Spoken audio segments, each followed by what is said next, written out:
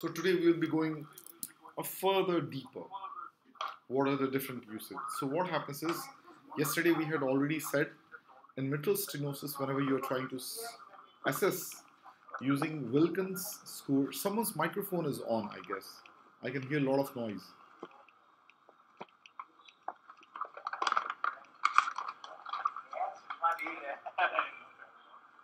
Someone's microphone is on. Please mute the microphone. Great. Now it's better. Okay, so let's start today's session. As I was already telling, we are going to go further deep about the usage of echocardiography. So what are the different usage for this? So different usage is, as I had said it, not only for the valvular functions, but also for the regional wall motion abnormality. You can try to assess the heart's function as well. Is there any emergency usage as well for that? So there are plenty of indications in which the echocardiography can be used. So now coming to the main topic about which we were discussing was about whenever we are trying to use it for the mitral stenosis. Mitral stenosis, as I was talking about, there are four gradings, especially using the Wilkins scoring on four parameters again. So which was the mnemonic which we all had learned yesterday was MLCS. MLCS was standing for medical legal cases in a short form. So MLC stands for basically is leaflet mobility, M, L for the leaflet thickness, of course, MLC, C for calcification, and the subvalvular thickness. Okay. So now what are those four? How do you grade those? Now, so you know these are the four parameters on which you have to grade. So you will be grading into four grades. So what are those four grades? So what will happen is, if the leaflet mobility is minimally restricted, okay, the tips, so you can see it clearly in these slide, how they look like. So it can be minimally restricted only at the tip. Sometimes it can be going up to the mitral valve leaflet as well. Sometimes it can be up to like almost 4 to 5 millimeter. And sometimes you see there is a brightness which is there on the single area itself. So this is how the calcification will be seen. If you see brightness on one area of the calcification, that's how you say it. About the thickness, when normally it is near normal, not normal actually. Like, so you see it like around 4 to 5 millimeter thickness is there. But when, of course, thickness can keep on increasing in terms of fewer millimeters, 5 to 8 millimeters. And then when the entire leaflet is involved as well, then of course also when the entire leaflet is involved and more than 8 to 10 millimeters as well. So similarly, what happens is you also try to focus on the leaflet mobility. So in the four grades, what you try to see is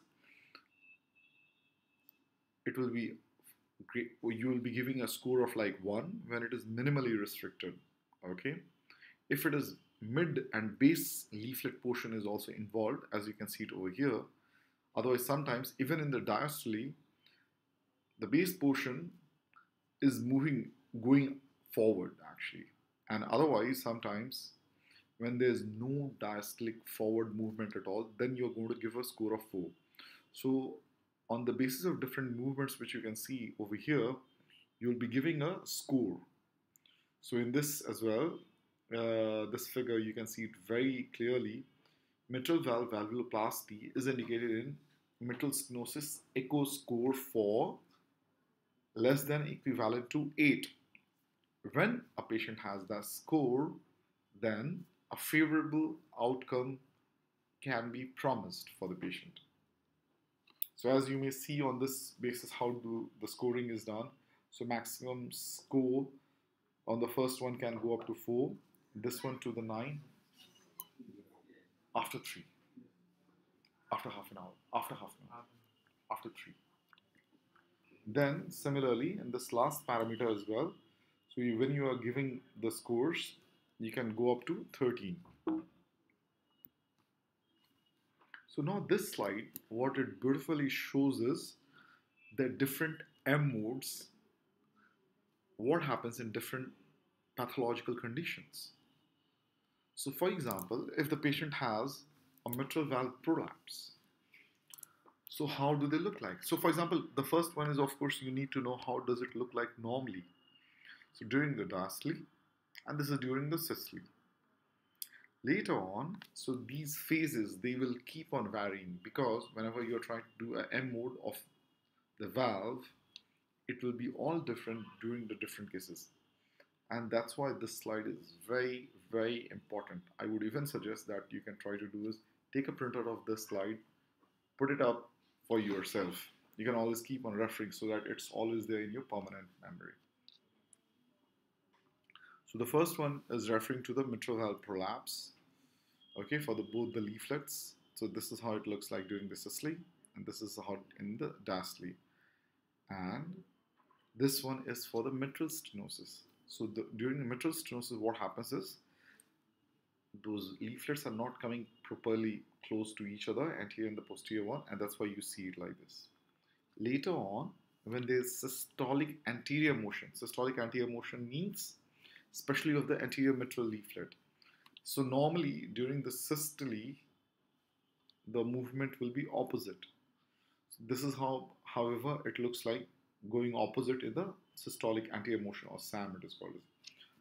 Similarly, if there's atrial myxoma and if you do a M mode scan, it looks like this. The next figure shows about the premature closure.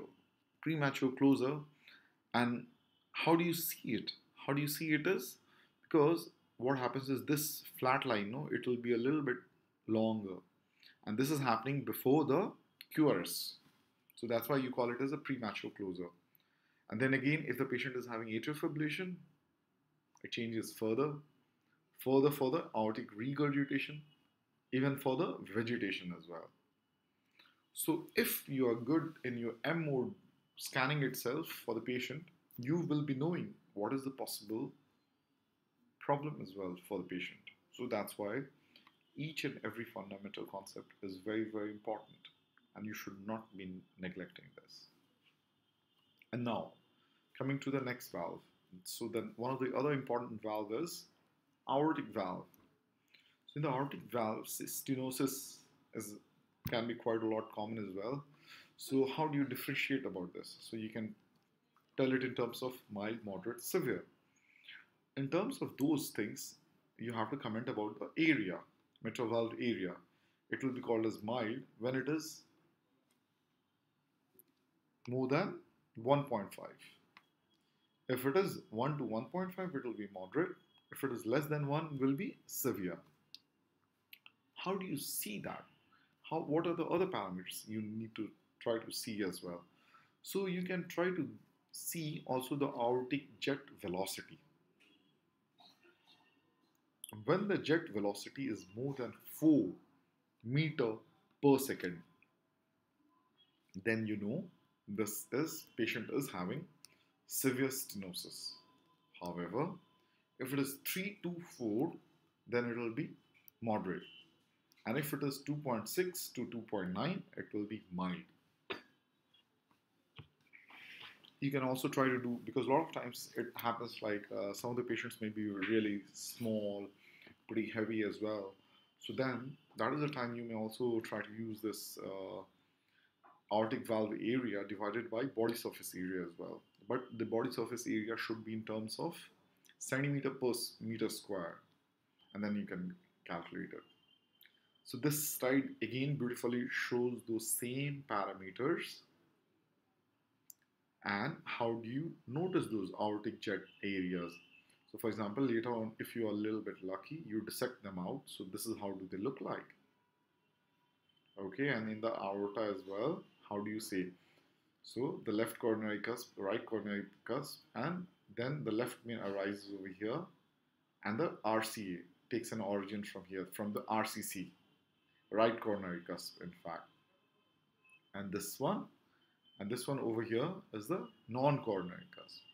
So this is again another beautiful slide. I would really suggest you guys to keep a printout Wherever you are there, try to always keep these values in the mind, because these are very important thing. Okay, so as I think you can already understand, in aortic stenosis, what is happening is, so the blood is not able to flow freely from the left ventricle to the, which chamber is it? It is the aorta, isn't it? This is how the blood goes into the systemic circulation, from the left ventricle to the aorta. So now what is happening over here in this figure? So you need to be aware that you should be able to see these echocardiographic, those images at different levels. So what are those different levels are? I would really suggest at 4 levels. One is the LVOT, which is the outflow tract. Then comes the annulus. Okay, then comes the sinus. And finally, of course, the ascending aorta. When you do a M mode over here, so you see a tracing like this corresponding to the QRS. So with this tracing as well, you can have an idea about the cardiac cycle. What do you know? So for example, the earliest phase from here to here shows IVRT. So I think we already spoke about IVRT in the last session. Then after that is the next phase is LA emptying. So the first of all, the left atrium is of course going to get emptied, and after some time, so there is a small phase, what is called as IVCT. Okay, and then finally comes as the LA filling as well. Okay, so that's why you are expected to know how much is this diameter in centimeters at these different areas. So what is happening is so how much is the diameter of the left atrium during systole, or the aortic root as well, it is taken during the diastole, and the RV diastolic dimension as well. So since now we have a little bit more idea, deeper idea about the aortic valve stenosis, so you need to know about now what is called as the aortic valve regurgitation. How do you assess about the aortic valve regurgitation severity? So that, as well, as I said it already, compared to the other ones, it has its own 3 types: mild, moderate, severe. So mild you call it as when it is nearly 25% of the LVOT area, and moderate when it is more than mild but less than severe. Severe is when it will be more than 65% of LVOT. Okay, so then other than that as well, you can, so what are the other indirect parameters as well you are going to get? How do you support for that? Someone else microphone is also on. Please mute your microphone. Please mute your microphone.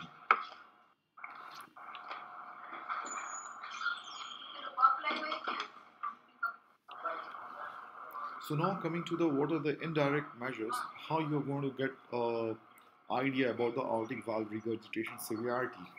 So you can try to look for the PHT. PHT means pressure half time. If it is more than 500 milliseconds, it is a normal LV, left ventricle. Similarly, if the PHT is less than 200 milliseconds, it will be severe. And these are the other indirect parameters as well. So if you want to quantitatively, you want to classify, so you can look at all these different other parameters as well. So as I was telling you, if you want to measure the diameters, there are different intervals when you can measure the diameter. So for example, a lot of times if the patient has been having aortic regurgitation for a longer time, there may be dilatation of the aorta. So you need to be able to quantify those dimensions at different intervals as well. So at the level of sinus valsalva, sinotubular junction, or even the tubular ascending aorta for the ascending aorta at 3 levels. Similarly, then comes the aortic arch, and finally the descending aorta. Okay, so you already able to understand. So the next other important valve is pulmonary stenosis. So in pulmonary stenosis as well, the problem is, so what happens is it's a little bit, you can think like, yeah, the narrowing of the valve is happening. So if you want to assess, same thing, there are three parameters for that: mild, moderate, severe, on the basis of the pulmonary valve area in terms of centimeter square. If it is less than 0.5, it will be severe. 0.5 to 1 will be moderate. If it is more than 1, is of course mild. And then, so when do you advise a balloon valvuloplasty? On the basis of the transvalvular gradient.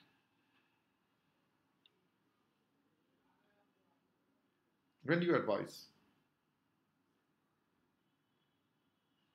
So if you will see the slide carefully, I have already given the answer as well.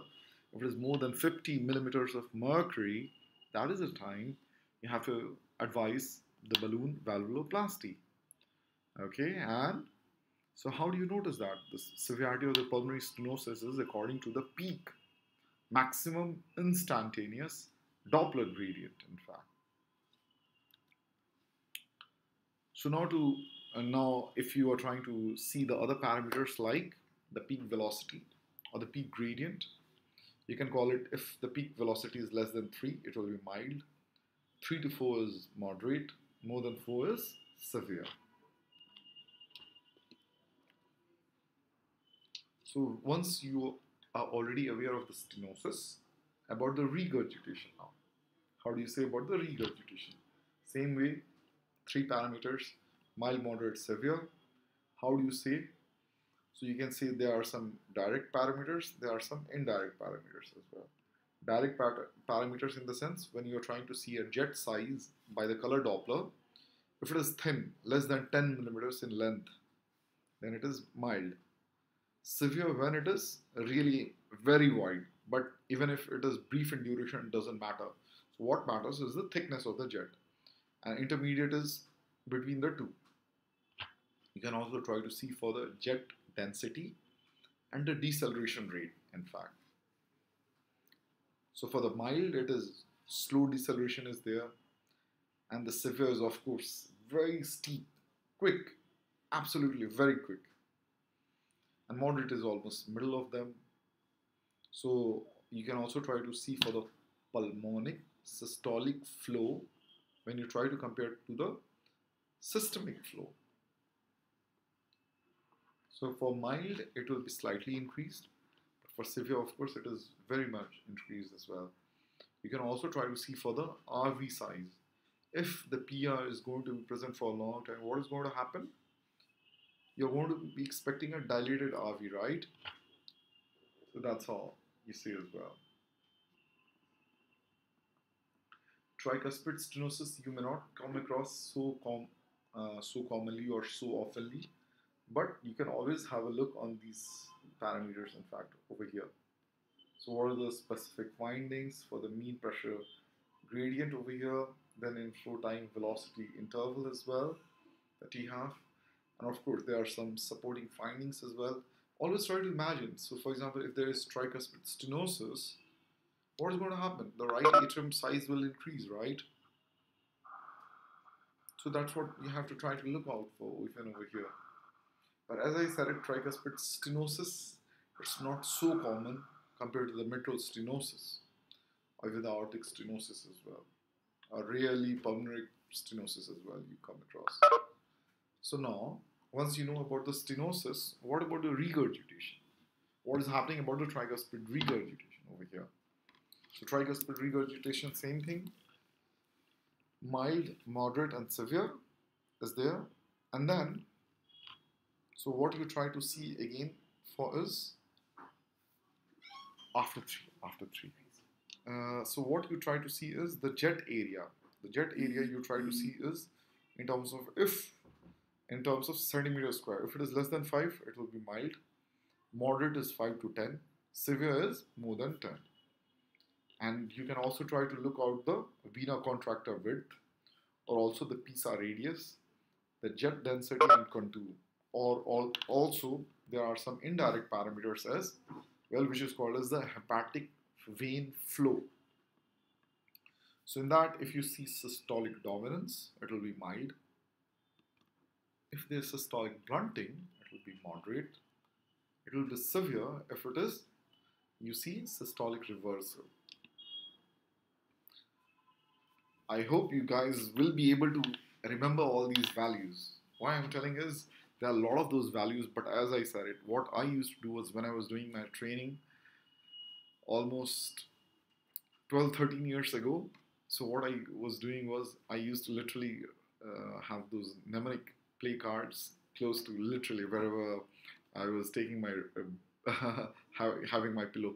So as soon as you open up, more you see, more you will remember, more it goes to your permanent memory as well. So it's a wonderful thing, in fact. So that's why you should be able to recall it more and more often. More times you do those practices, more it will go into your permanent memory as well. And this is what is happening over here as well. So this is a summary for all these values.